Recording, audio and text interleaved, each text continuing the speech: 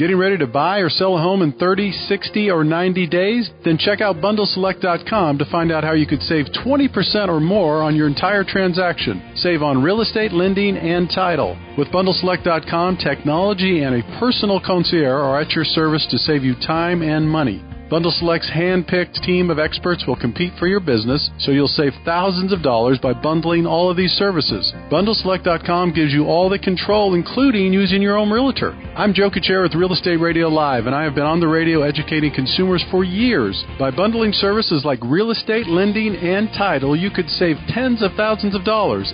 Act now, and this new model could save you money on your move, lower your interest rate, or cover your closing costs. Visit BundleSelect.com. That's BundleSelect.com. The estimated minimum savings are based on a comparison with a national average. Individual results may vary, and the estimated savings are not guaranteed. Bundle Select Inc. is a licensed real estate broker. California Bureau of Real Estate Broker license number 004666902. Welcome to Real Estate Radio Live, an informative and engaging podcast discussing everything you need to know about the world of real estate. Your host, Joe Kuchera, provides you with insight and guidance on how to buy, sell, finance, and invest in real estate. He also offers real estate tax management strategies, new construction advice, home improvement tips, and much, much more. And now, to guide you around the world of real estate, here's your host and Real Estate Radio Live team leader, Joe Kuchera. All right, let's get going. This is Joe Kuchera with Real Estate Radio Live in studio here on a Friday with Jack Russo. Jack, good to have you back. Well, I want to apologize for being late. I think there's a traffic jam or parking lot on 101. We were just talking a little bit about that. We don't want to get sidetracked, but that's kind of this Bay Area. We're going to talk a little bit about the evolution, and you have some charts to show us. You obviously won't be able to see them on our podcast, but will you have them on the website posted eventually? Right, and I'll have to break into 3 or 4. I was lucky enough to have, and this just shows you power of Silicon Valley, is you meet so many people, and I met and have met so many people that have introduced me to so many people, and then one who walked in was a student of a professor, a Dr. Doug Engelbart, who is actually a fairly famous guy. He's the original inventor of the mouse and the graphical user interface that's on all Macintosh and all Windows machines. Of course, he didn't make the millions or billions that others did. So they did a graphical display. I'll put it up because I got it printed out. Yeah, so for those that are seeing this on Facebook Live, you'll be able to take a quick peek. But those that are listening to this on the podcast, give us a couple of days or a week, and you want to go to Jack's website. It's computerlaw.com, right? Is that computer law? We'll put it up there, and I'll walk it forward on the camera. Just there you go. I like it. It's a huge chart of the last 100 years of the development of technology in Silicon Valley and beyond, but really focused on Silicon Valley. And, you know, I'm not saying it all originated from Dr. Engelbart, nor am I saying that it originated from people around him. But he did have a view of what's playing out, which is collective IQ, collective intelligence is making its way to the Internet, almost like a global brain. And he argues that it starts, well, of course, with his birthday, but, you know, we know it started before then. But it did start with the view of a shift from, and you can see this, a shift from an agricultural age to an industrial age, 1920s to the 1930s. The industrial age, and we won't read all of this, but just generally, the industrial age shifts to the information age. We're beyond the information age. The information age really was sort of when did was that the like early the late 60s? 50s, early 60s. You think of JFK and the whiz kids and that sort of thing. And then we go into, from the information age, we go into the knowledge age in the late 70s and early 80s. And the knowledge age really is about personal computers becoming part of every human's attachment. And now we're going from that to what's called the conceptual age. Conceptual age is ideas take on more value much faster. So you have an idea, you started a business, you're a founder of a business, you talk about a bundle select. That was your idea. You originated an idea, then you acted on it quickly to assemble capital, assemble teams, get people to study the market, put the time in, and all of a sudden you've got a product that you're feeding into that global brain. And the reason I put this up, and I brought it, and we're going to put it up, and we'll get extra copies. You can put it up, and we'll put the electronic version. And it's all openly licensed because the person behind it, I'll just give her a plug. Her name, she does this company called Visual Insight. Okay. There's a footnote to her. She essentially created a team. Her name is Eileen Clegg with Valerie Landau. These are two students of Engelbart who created a team whose argument is when people meet, they should have a visual whiteboard electronically in front of them. So as they talk, they can build a mosaic. Everything's just stored, right? And then it's stored, and then you remember it. Right. Now, people use whiteboards, which are clumsy. Some of them use tablets, which are okay. We haven't gotten yet. They think they're going to be able to automate even conversations like this so that as you and I talk, up on the chart, up on the screen behind us, are some of the visuals that automatically get pulled. Yeah. AI pulls them. So it leads to a denser conversation because we're going to talk about something dense, pretty dense in a moment, which, of course, it's birthday. Actually, it's gestation and conception and birth are happening all at the same time today in Europe, but it's already had an impact in the U.S., called the GDPR, the General Data Protection Regulation. So we're going to switch gears, and we're going to get into our topic now, which is the GDPR, and some of you may wonder looking at that, but Jack's going to talk about it and explain it. Before we jump into that and get started with Jack, just a reminder, people want to contact you, what's the best place, law firm, phone number, website? Right. I'm the managing partner of Computer Law Group. We're in Palo Alto, California, downtown Palo Alto, a block from the iconic Apple store. We've been there forever. It's our building. We believe in Silicon Valley. Our practice is centered around Silicon Valley. And you can reach me probably fastest by email, jack@computerlaw.com, or the phone number is 650-327-9800. Great. So what we're going to do today, this is really important for those listening to, obviously watching it later, Facebook feed, but the podcast. If you haven't seen it by now, when you listen to this podcast, you've seen it all over Facebook, television, online, newspapers, and that is GDPR, big deal for many different reasons. Jack, if you could first give us what does that mean and this kind of overall description, and then I want to talk to you a little bit about what does it mean for personal. So you and I as a consumer, what does it mean for us? And then what does it mean for companies? Because it really affects both, right? Correct. Yeah. So let's just put it in context. Yeah. I like to say there's three reasons most people eventually come to lawyers, right? One is they've been sued. That's awful, but you need someone to defend you. I get calls about that all the time. Someone has taken advantage of you. You perceive they have, so you want to sue them or you want to get a resolution with them. That's plaintiff work. The opposite was defendant work. We see a lot of those cases too. Or you just want some advice about a change in the law that may affect you. So GDPR is in that last category, which is it is a major legislative effort in the European Union. So most people stop me right there and say, we're not in the European Union. Why are you bothering with this? I know May 25th was a big day, about to end in the European Union because they're 9 or 10 hours ahead of us there most of the time. Why are you telling us? Well, it turns out that anyone that is reaching any consumer in the European Union is subject to this law. So when you have a website or an app or an online business collecting data from people in any of the 27 countries in the European Union, you are subject to this regulation and can be fined up to $20 million. Wow. So that's a lot for a small company. And so we have lots of clients coming to us and saying, what do I do? How do I comply? What steps do I take? Do I have to worry about this? And so everyone, as an individual, has probably seen these notices saying, hey, we've updated our policies. They're getting barraged with it. There was a Wall Street Journal article published just a week or two ago where people were saying some people are using much longer documents, some are using shorter documents. But GDPR, the General Data Protection Regulation, that's what that four-letter acronym means. The three-letter acronyms we've probably run out of, right? So now we're in like domain name. Exactly. Now we're in the four-letter acronyms. We're in where it's got to be 4 letters. And what I think of it as is you may remember many years ago there was a standard called the ISO 9000 series standards. Mm-hmm.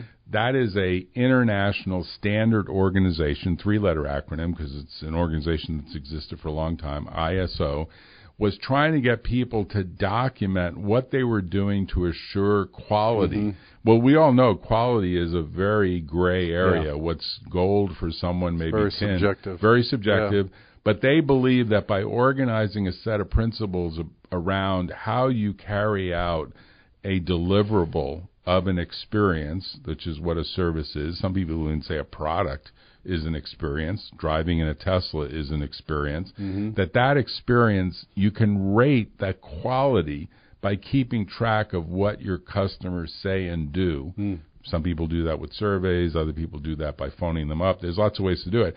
Well, think of it as the GDPR is trying to put an ISO-type standard on privacy rights. Privacy. So what they've done, in effect, is they've said, we want our citizens throughout the entire European Union to be protected by real privacy standards. And the kicker to the story that surprises everyone is the way it usually works in Europe is there's a lot of people having a lot of meetings, and then they like to say they have a lot of great lunches and dinners, and there's a lot of wine, and they talk about a lot of things, and they don't get anything done. They just talk, don't get anything done, right? This legislation was done with immediate effect on the date that they chose, which is today, May 25th, 2018, without the individual separate 27 states having to vote. Wow. So it was like a federal law that comes in, it's like, whack! It's going to happen, and you can't do anything about it. So if you're Italy and you say, we don't really like this, or you're French, if I could have a French accent, we don't like that. If I could do that. That doesn't work because, in effect, it is the European Union as a union saying all of our citizens, regardless of how they feel. Interestingly, even though the UK is leaving the union, they've adopted and think it's a good idea. So this is a standard that whether you like it or not. And here's the way this is playing out. Mm-hmm. The Facebook scandal, and there are lots of others besides Facebook, so we don't have to pick them out, but that's the most recent. It has generated a view that what the EU has done should be adopted wholesale in the U.S. Mm. So the specifics on what this means is, if you're a corporation, then we'll deal with the consumers. Okay. If you're a corporation, you have to appoint someone as your DPO, your data protection officer. So you as the CEO, it's like, look at that. When the hell another board member? Exactly. when is it that some government entity can tell you how you organize your business? Yeah. That's like unheard of. God, next they're going to tell me that I got to wear a tie. Right. I mean, literally. But they say you need to have a designation, and will default that if you're the CEO and you have no one else, you're the DPO. You're the guy, because the buck stops with you. Now, if you want to delegate it, then the DPO has to have specific authorization at an ethical level to assure compliance. So think of this as a compliance officer inside a business. I mean, think about this from the point of view of a lot of businesses are like, we don't even have a compliance officer for anything. We don't have a compliance officer for any of the other stuff we do. Well, now you have to have a data protection officer, a DPO, and that person is going to have to learn the statute. So it's Full Employment Act for lawyer training DPOs. That's step one.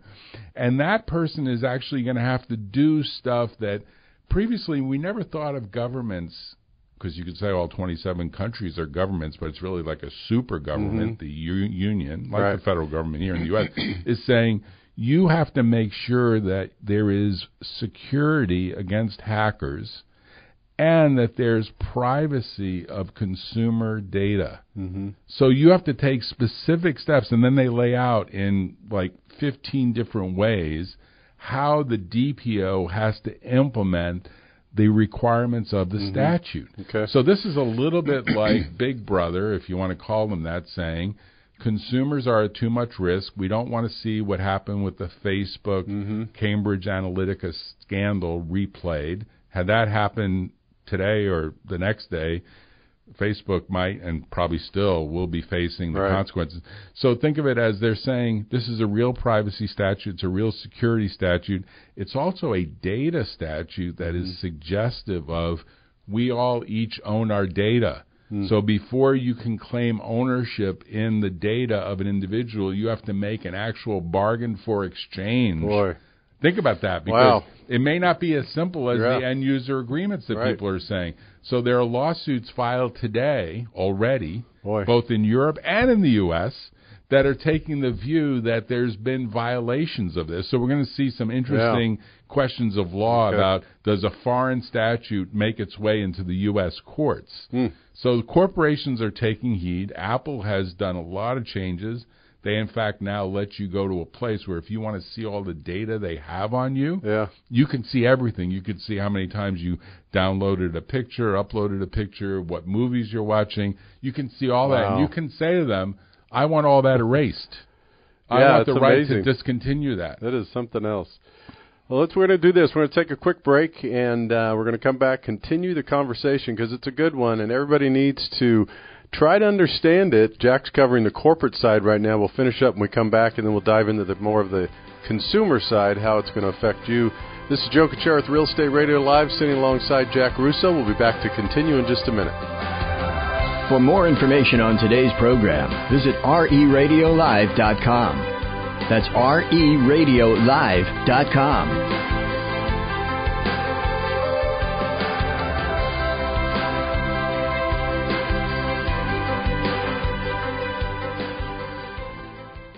Getting ready to buy or sell a home in 30, 60, or 90 days? Then check out bundleselect.com to find out how you could save 20% or more on your entire transaction. Save on real estate, lending, and title. With bundleselect.com, technology and a personal concierge are at your service to save you time and money. Bundle Select's hand-picked team of experts will compete for your business, so you'll save thousands of dollars by bundling all of these services. BundleSelect.com gives you all the control, including using your own realtor. I'm Joe Kuchera with Real Estate Radio Live, and I have been on the radio educating consumers for years. By bundling services like real estate, lending, and title, you could save tens of thousands of dollars.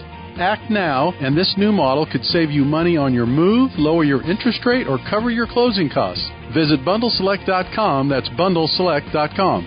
The estimated minimum savings are based on a comparison with a national average. Individual results may vary, and the estimated savings are not guaranteed. Bundle Select Inc. is a licensed real estate broker. California Bureau of Real Estate Broker license number 004666902. Welcome back to Real Estate Radio Live. For more information on today's topic or guests, just visit RERadiolive.com. That's RERadiolive.com. Again, your host for today's edition of Real Estate Radio Live, Joe Kuchera.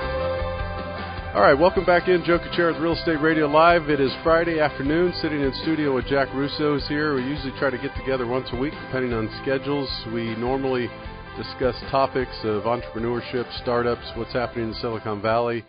Jack is the managing partner for the Computer Law Group in Palo Alto.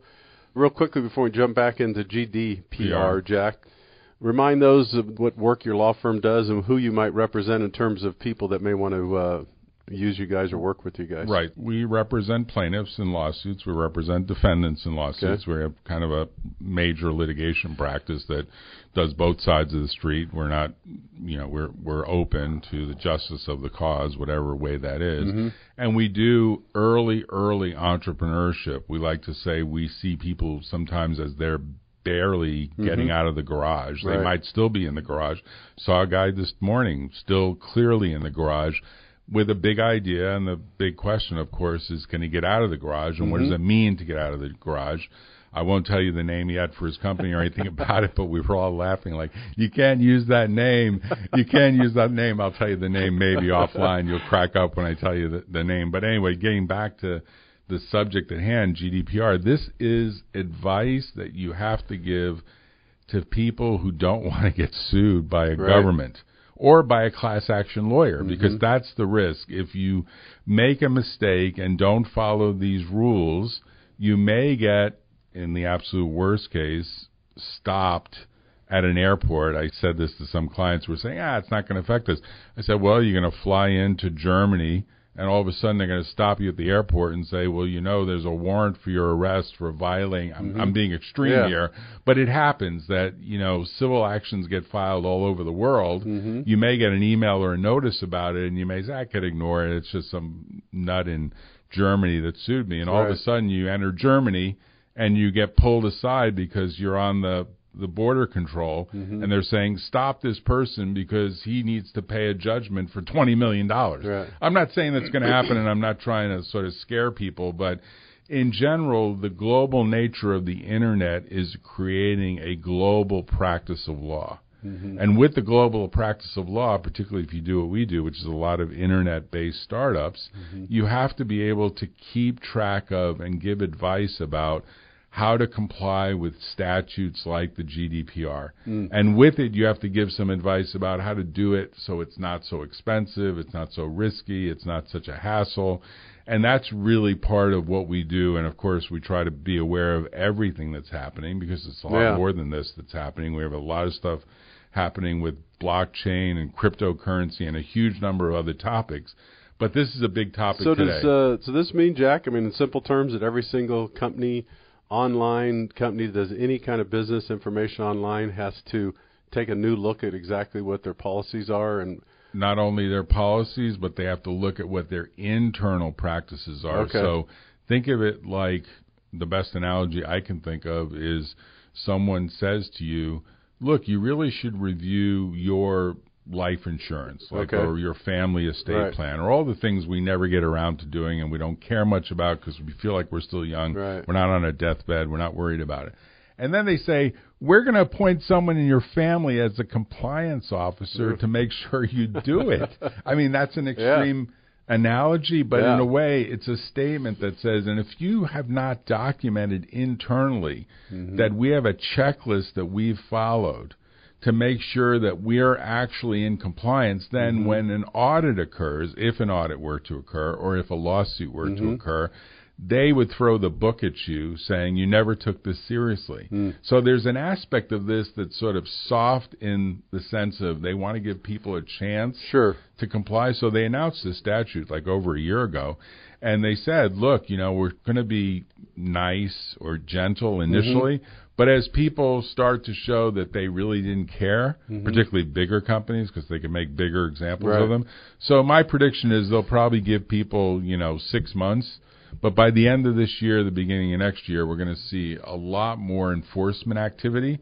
And the big fish are obviously the ones that big governments go after first. So Facebook is already on the radar and has already announced to the European Union that they're not paying any fines from the Cambridge Analytica scandal.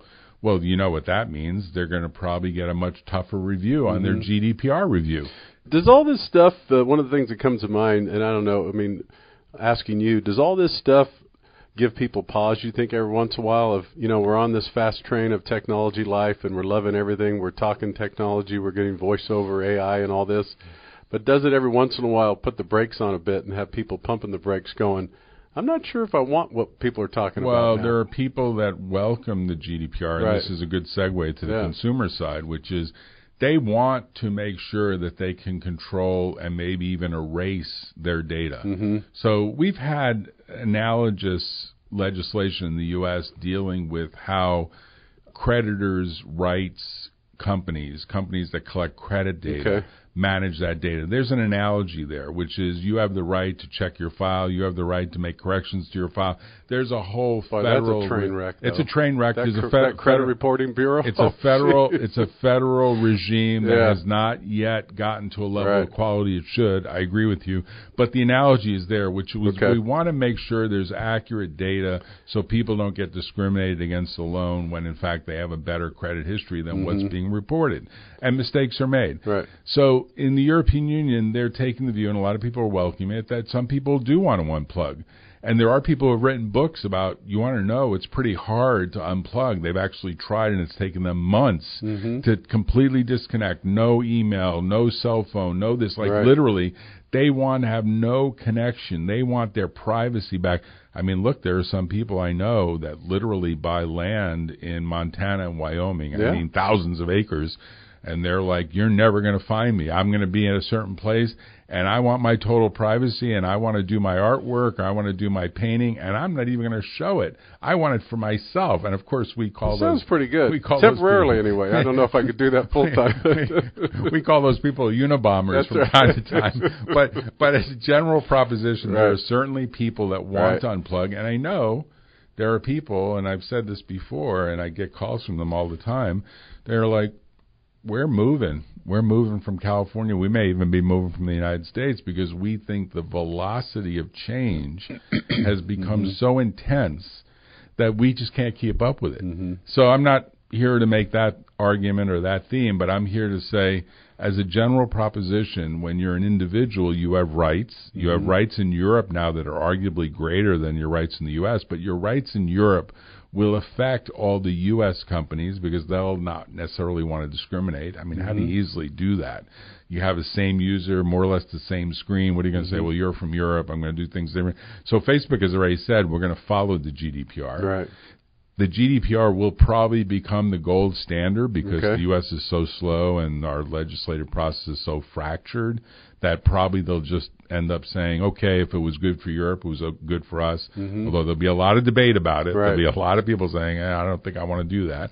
And then ultimately the question will be, what rights will individuals have to pursue companies that don't respect these data collection rules and data retention and disposal, because you're supposed to actually get rid of data that is not relevant to the particular reason that the customer is on your account. So take, for example, a transaction for, a 6-pack of soda or something from Amazon.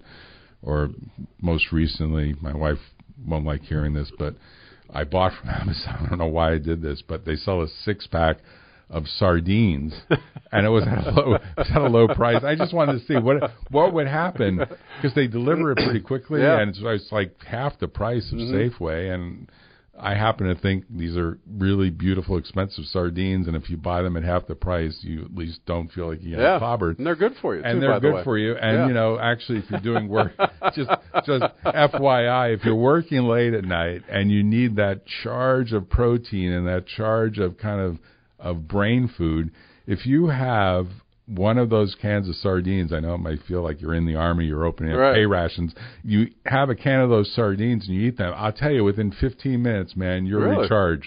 You are totally recharged, particularly if you have, like, a shot of whiskey to follow or something. When you have that, it's good. And it arrives, when that transaction is done, Amazon should get rid of that data. Now, currently, Amazon keeps that data. Because they want to know, Jack likes sardines, and he likes intellectual books, and he likes intellectual movies, and they're keeping And every time you log on, all that stuff pops up around you. Exactly. So now the question is, will the GDPR force a negotiated exchange for money, or maybe even a cryptocurrency, between me and Amazon of the future that has to apply with the U.S. version of GDPR, which will come sooner or later in some form, to say, we will pay you to allow us to retain that data. So you can almost view GDPR as setting up a future economy, because it's putting back in your hands as the consumer your data. And you could say to Amazon, no, I don't want you to have that data. I don't want to have a profile on Amazon. I just want to buy some sardines. I just want to have sardines. I don't want to be told that in addition to sardines,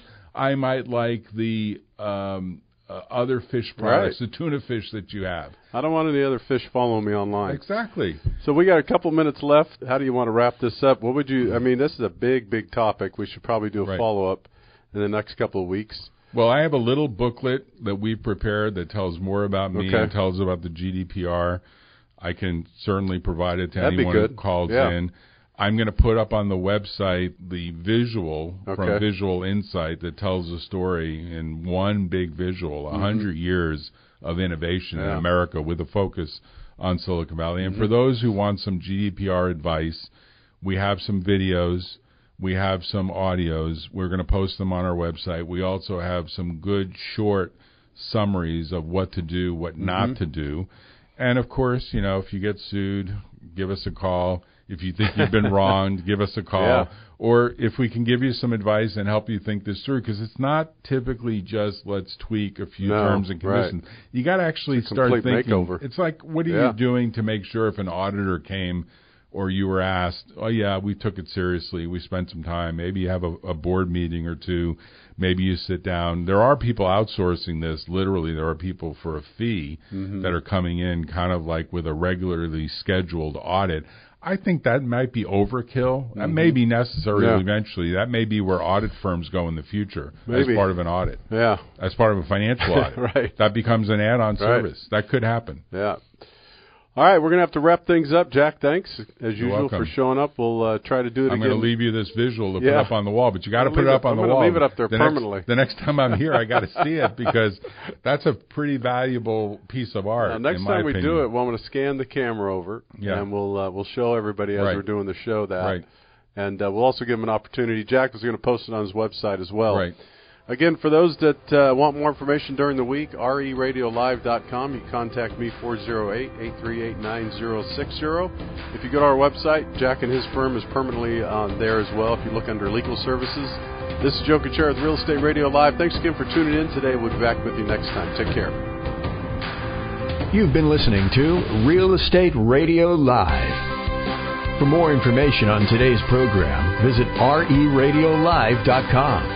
That's RERadiolive.com. Subscribe to our podcast. Discover more at RERadiolive.com.